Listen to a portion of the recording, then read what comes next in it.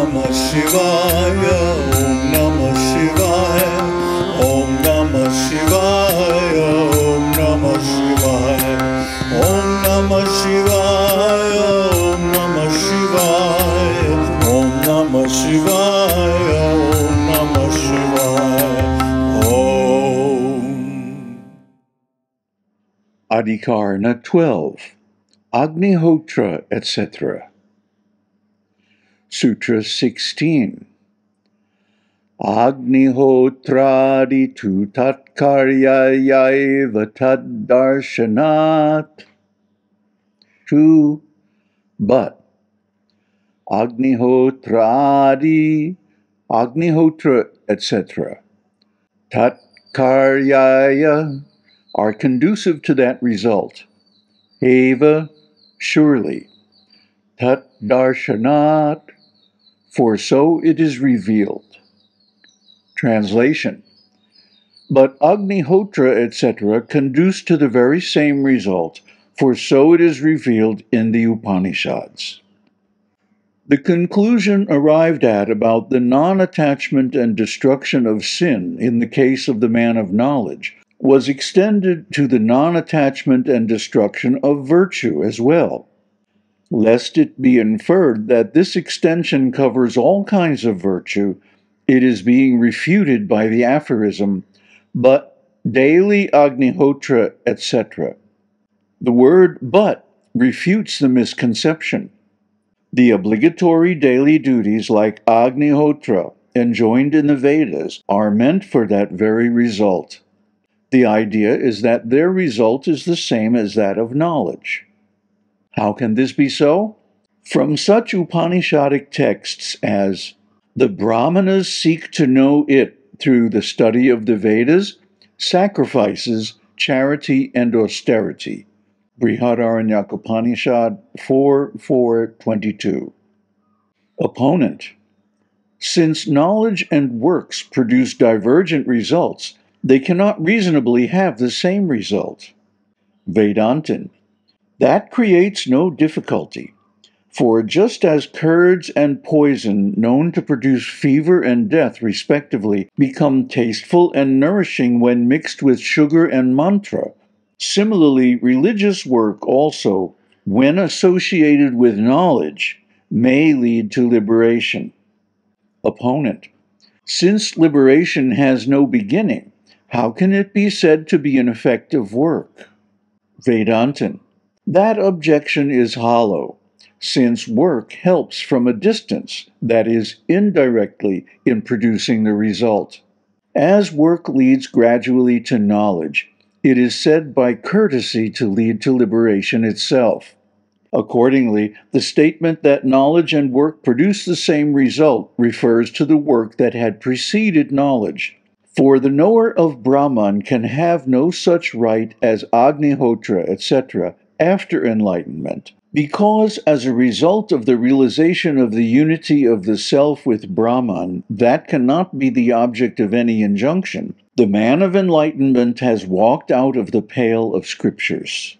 But so far as meditation on the qualified Brahman is concerned, a subsequent performance of Agnihotra, etc. is possible, since the agentship for such a meditator remains intact. Even so, when these are performed without any motive, and hence have no separate result, they can well be associated with meditation. Opponent. Well then, to what action does this statement about the non-attachment and destruction of the results of works refer to? And to what action does this Vedic assignment of results to friends, foes, and others refer to, as stated in the following sentence found in a certain branch of the Vedas? His sons inherit his wealth, the friends acquire the merits, and the foes get the demerits. Kaushitaki Brahmana 1:4. Hence, the aphorist replies, Sutra 17.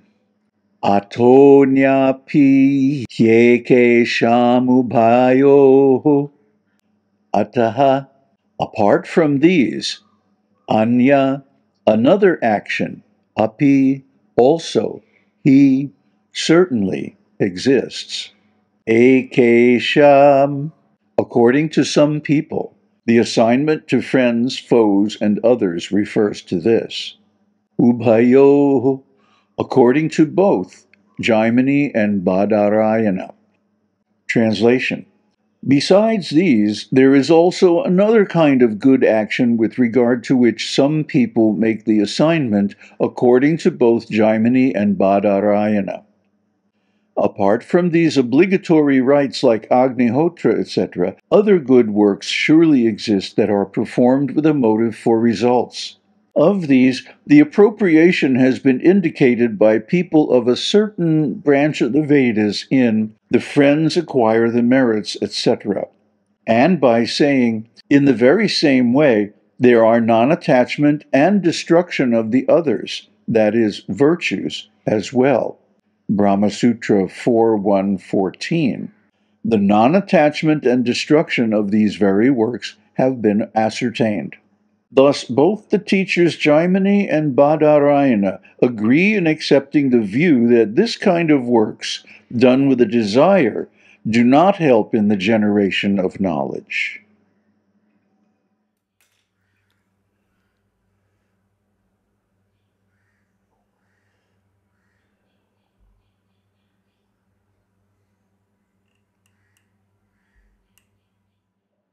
Namaste. So this is great. This completely defeats the Neo-Advaitins. Why? Because they say, once you know about Brahman, in other words, you have some literary knowledge or verbal knowledge, Brahma Vidya, then you can forget all about sacrifices and sadhana and offerings and prayers and stuff like that. Hey, you're Brahman, you're the man. There's such nonsense. They don't realize that the whole yoga system is an integrated whole. From karma yoga to bhakti yoga to raja yoga to jnana yoga at the top. Here's our good old chart of the 4 states of consciousness, the views, vada, and the yogas associated with them. So one cannot simply jump up to jnana. One has to go through the intermediate steps and complete them. And there are symptoms of completion for each of these steps. For example, when you are mature in karma yoga, basically all your material problems are solved. You have sufficient wealth, you have a social identity in some society of religion or knowledge that protects you, that assists you and provides a social platform for your existence so you can go on with your sadhana. And then, by development of bhakti to the stage of spontaneous love, you solve all your emotional and mental problems, addictions and so on, by having an ever-fresh, ever-ready source of unconditional love in your relationship with Shiva or Shakti or any form of God that you choose, according to your tastes. It's completely up to you. Then, through pacification of desire and focusing of the mind on the object of love, this leads naturally to meditation. Now, what is meditation? It means forcing your mind to concentrate on something? And no. Maybe in the very beginning stages, but that's not sustainable. Try it, you'll see. Try to focus your mind by will, and you'll find that the moment you're inattentive, boom, the mind jumps off like a monkey to the other side of the universe. So it's not through will, but through love, through the appreciation of the beauty and other good qualities of the beloved, that concentration of the mind happens naturally, organically, effortlessly, by attraction, not by force. See, that's the secret of love. Love cannot be legislated, love cannot be demanded, cannot be ordered or legislated. Huh? Maybe the sacrifices can, yes, and they are in the Vedas. One must do daily Agnihotra and daily Sandhya at the three junctions of time, between night and morning, just before sunrise, at noon, and in the evening, just after sunset. So those three times are the most propitious for what?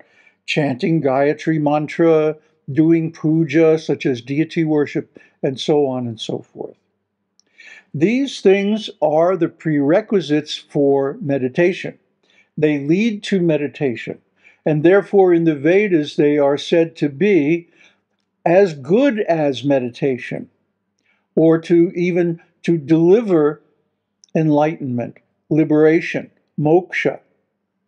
But of course, the actual scene is that these are stepping stones, necessary but not sufficient for complete enlightenment.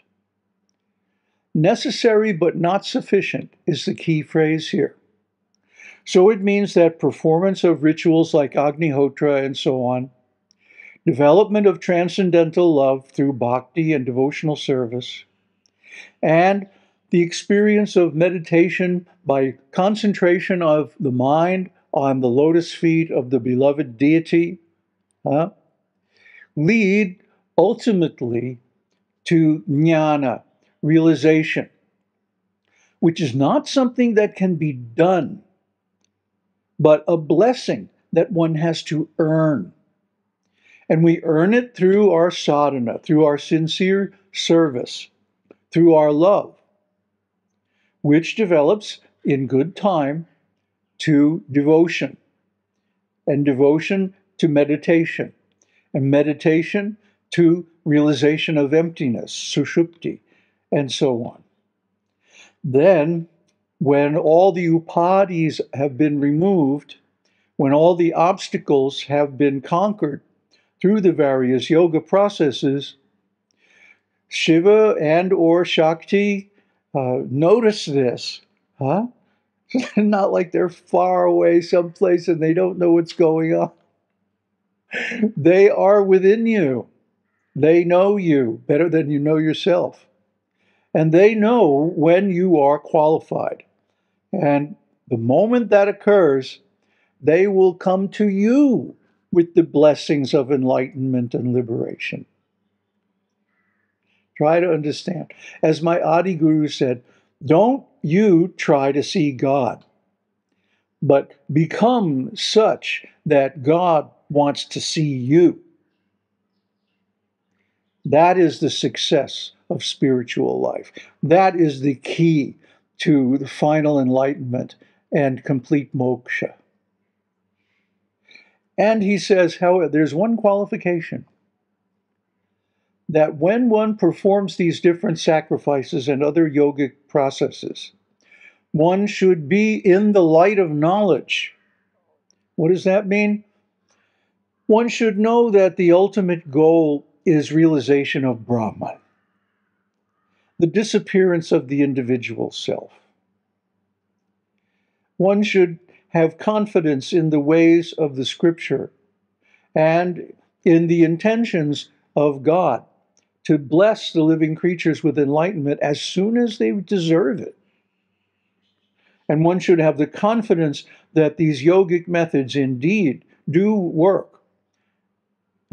See, the Neo-Advaitins want to take everything into their own hands and jump up artificially to the platform of jnana without any of the qualifying processes. So, of course, they pretend for a while to be a jnani, and then again they fall down into conditioned life.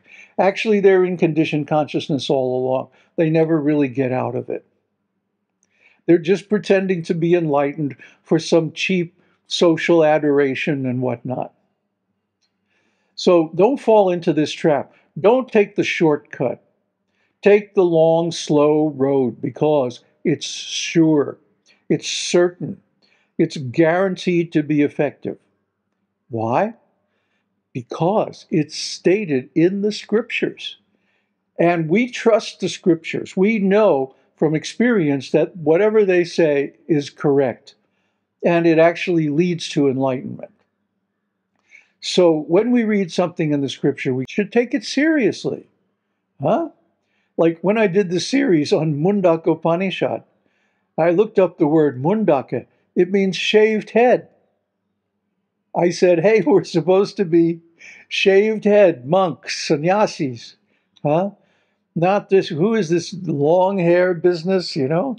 The, the great sage from the demigods' planets or something like this. I mean, what is this? You see it in paintings or something like that. That doesn't mean we should be like that. Those sages are born from Lord Brahma at the beginning of the universe. They can do whatever they want. In our stage, we have to cultivate purity, simplicity, and harmlessness, most of all. So cleanliness, mercy, knowledge of the scriptures, practice of all the different yoga procedures, and so on, are absolutely necessary for us. And we cannot skip over them. We cannot jump over them without seriously jeopardizing our chances for enlightenment in the future. Because to try to take a shortcut and jump up and maybe get some kind of blessing from some phony guru or something is offensive. It indicates a lack of respect, a lack of confidence, and a lack of trust in God and Shakti. And so we should instead follow their instructions in the scriptures. You know, it's so simple, like my Adi Guru used to say. It is simple if you are simple. But for complicated egotists, it becomes impossibly complex. Why? Because they are too complex.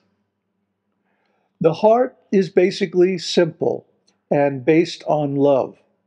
Therefore, the heart is mentioned as the location of Atman, of Brahman, of the Lord and his consort. And they are the ones who bring us to final liberation. Om Tat Sat. Om Shakti Om. Om Namah Shivaya.